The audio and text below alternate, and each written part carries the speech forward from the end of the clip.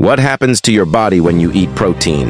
When you eat protein, something amazing starts inside your body. Number 1, stomach breakdown. Your stomach breaks protein into tiny pieces using acid and enzymes. Number 2, small intestine and amino acids. In the small intestine, it becomes amino acids, the building blocks of life. Number 3, muscle repair. These amino acids repair your muscles and help them grow stronger. Number 4, fat burning. Protein boosts your metabolism, helping your body burn more fat. Number 5, hunger control. It also releases hormones that keep you full and reduce cravings.